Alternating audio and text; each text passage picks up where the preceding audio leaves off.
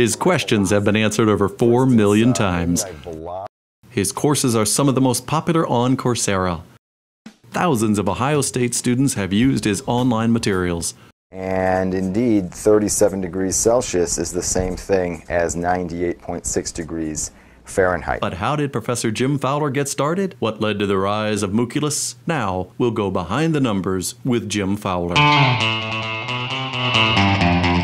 From an early age, Jim Fowler loved math, an interest that would soon blossom into helping others. I've been building little bits of education technology, I guess, for quite a while.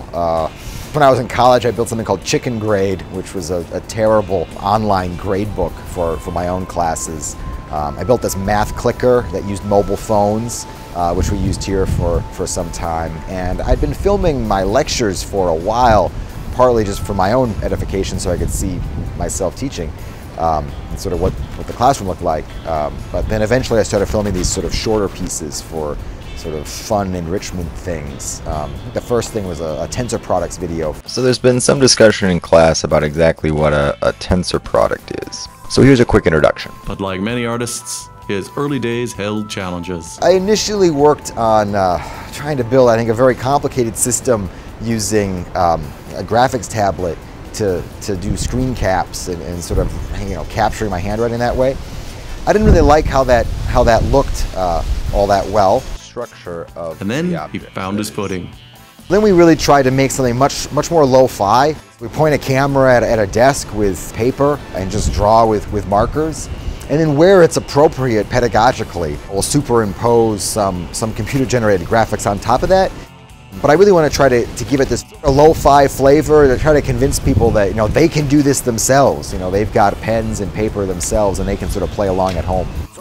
These days, there seems to be no stopping the online calculus train. This stuff gets used in a bunch of different places. So we use this stuff in Coursera primarily. I mean, that's sort of the most obvious place where this stuff appears. But all the videos are on YouTube, and the textbook and the homework system appears at mooculus.osu.edu.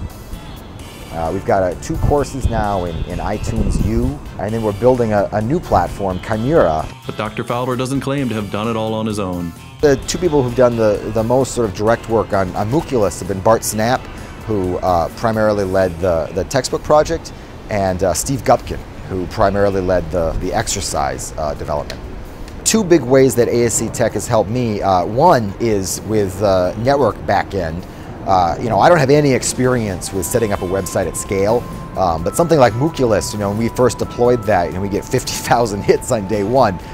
And I don't know, how to set up a database to really be able to handle that. And I think ASC Tech, really came in for me to be able to set that thing up and sort of diagnose some of the problems that I was having with that.